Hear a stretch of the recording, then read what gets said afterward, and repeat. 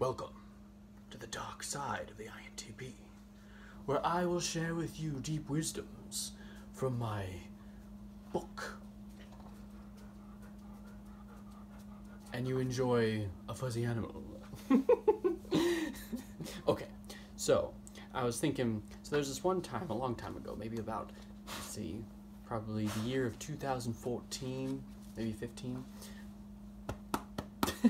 I had kind of a not moral breakdown. I was really disappointed with people. I thought to myself, people are stupid. So I wrote about them. And potentially this will connect with other INTPs and other people that are interested in the dark side of the INTP might get a glimpse of kind of a concept of how we view things. Not saying every INTP views this the same way. I'm not saying that this is my viewpoint anymore, but it was definitely me processing some things. So, as I took a whole minute and 10 seconds to explain that, let us dive in. People. What about people? Is that too much?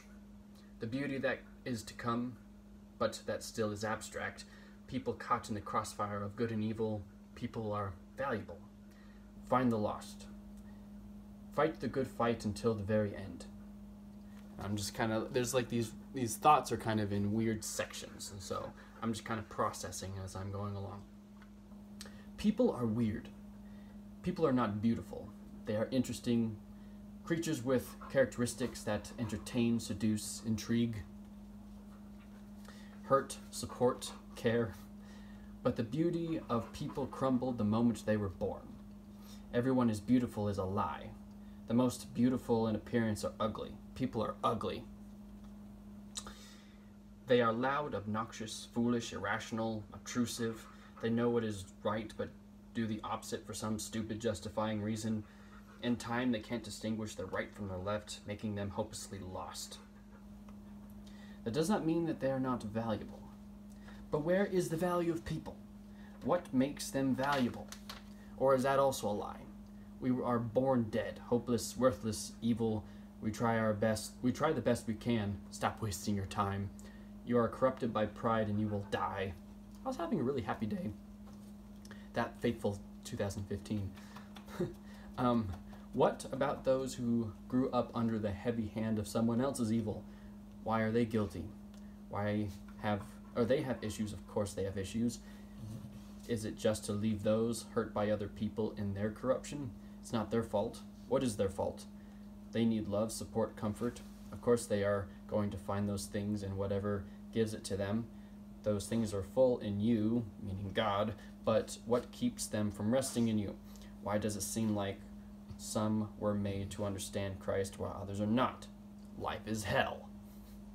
It is filled with the corruption of fallen people. I cannot express myself openly, live life to the fullest because this place is governed by the fallen, consumed by the fallen. Every subject is corrupted. Every outlet is clouded with the fallen. I cannot live the life I could live without a constant battle of morality, not until I die or my Lord comes. Other people feel the battle but choose to succumb to the culture to live. Who chooses to fight? Everyone is weak.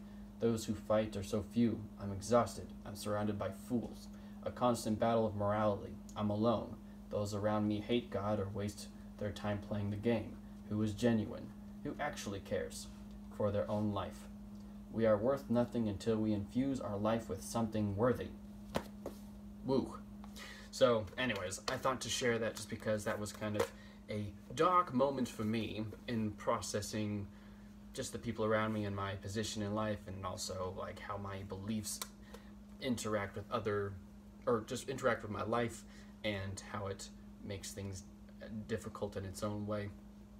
So I don't know if that's at all valuable to other people. I will say that, I have overcome those kind of darker moments and I'm not so caught up in trying to recognize the value of people, and I'm not someone who's going to go, murder a whole bunch of people because they're all stupid anyway. But there is a point when you start to try to figure out what is the true value of people, and why should I value a person when there's so much gunk that goes along with each person, and it kind of goes even with that video I made about INTPs being too honest or truthful, that I posted last Friday.